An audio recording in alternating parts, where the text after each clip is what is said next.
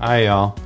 After spending so many years interviewing and directing people, putting them in front of the camera while I got to hide behind the camera, I thought, you know, it's high time I put myself in the hot seat in front of the camera and shared some stuff with y'all.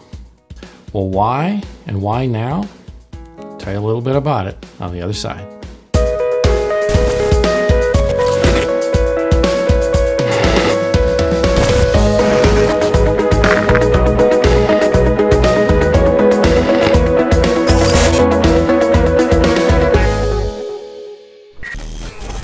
So why now? Why after all these years am I deciding that this is the point in time for me to get in front of the camera? Let's talk about that. As I record this video, we're nearing the end of calendar year 2021 very quickly. I just turned 54 years old yesterday. So I've kind of got this perspective on time that, you know, I'm not getting any younger. There are a lot of personal projects that I've thought about doing, talked about doing, even approached people about doing over the years that I just have not been able to do, either because of my workload or lack of inclination at the time. But I'm thinking if I don't make some goals now to do these things, they're probably never going to happen. For those of you that don't know me, I'm a video producer, have been a video producer for decades, since I graduated from college, and have worked in the video production field ever since. One of the skills that I've kind of prided myself on and gotten good at, if nothing else, just by practice, is testimonials, interviewing people on camera. My goal is always to help them feel comfortable, asking good questions, getting to the heart of a story to then be able to come away with usable material for a video. And I love it, talking to people on camera. I love that. I'm always behind the camera. I'm almost never on camera for the interview, but they are. And since the 80s, you know, I've interviewed well over 1,500 people. I mean, I've lost count, but well over 1,500 people. So I've talked to a lot of people on camera. I've had some shoots recently where I've thought, you know, I probably could have had a little better hand in that particular interview or that particular situation if I had been in this spot myself and could relay, you know, some things that help them feel even more comfortable or get through that particular shoot a little bit better. So that's one of the reasons, is putting myself here to get better at talking to the camera and to put myself in the mindset of the people that I put in front of the camera in times for different professional projects. The other reason is these personal projects I mentioned, things that I've been wanting to do for a long time.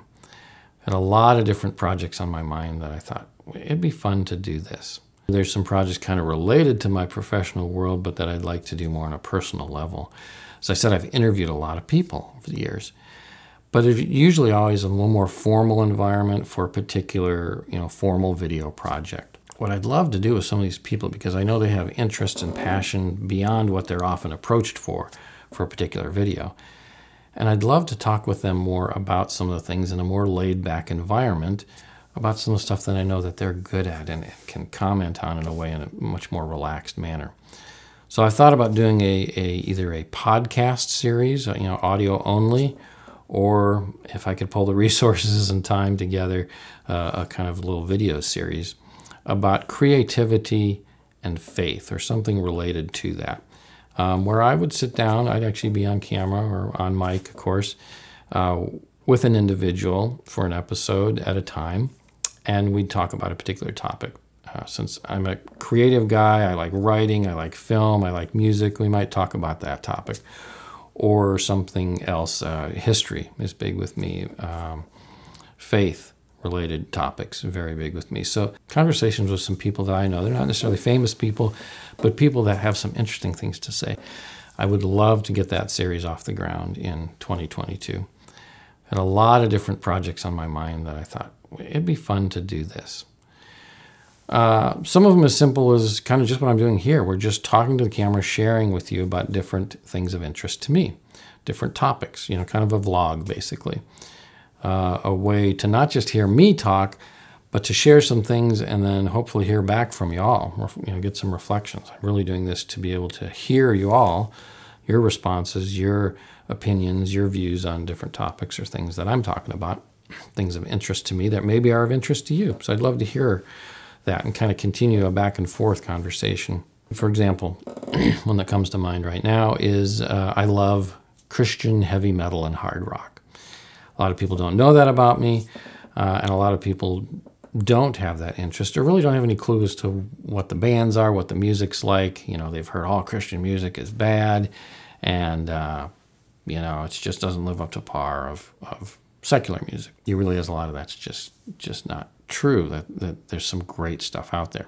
So for example, I might do a video on this where I talk about that many of y'all may have had a band like Def Leppard and Pyromania as a quintessential band and album for you growing up in high school. And they defined that era for you. I certainly listened to them, was very familiar with them, but for me, a band like Resurrection Band and this album Colors was the same kind of equivalent quintessential album. Phenomenally great hard rock album. The value of that album and the music they produced, you know, I'd like to share with things about that. Those are some things that interest me. That'd be fun to talk a little bit about. You know, other topics that I'd love to share about, maybe in just kind of a vlogging or personal kind of sharing type format, is a lot of faith-related things. This year, I made a challenge, actually starting last Christmas, made a challenge to my two sons by giving them, or all three of us, a devotional booklet that we went through all of this year. And the goal was to try and get them to start their devotional life.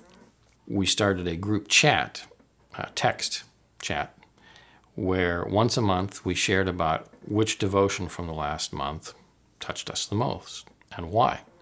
And so we had to connect, you know, at least 12 times throughout the year, sharing about that. And it was a way to kind of get them in the habit of developing their devotional life. So we've been doing that all this year. And I'd love to talk a little bit about the end results of that and why that's been so special and unique and how it's helped each of us to grow in different ways. So that's something that I think would be fun to tackle a video about too. Maybe that's something you'd want to attempt with your kids as well. Some things like that I think would be fun to share about and talk about. And I've got a lot of other ideas too, but this just kind of scratches the surface a little bit about some things that'd be fun to talk about, share about, and hopefully, you know, we can have conversations about here via social media. Please feel free to let me know if any of these things sound of interest to you, whether you would watch or listen, whether, you know, you think these would be some ideas worth investing your time in. If so, I'd love to hear from you.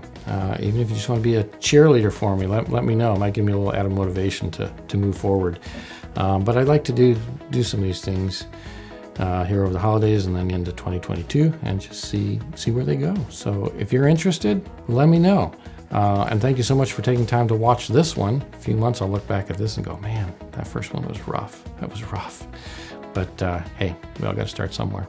So take care and look forward to seeing you in the next video.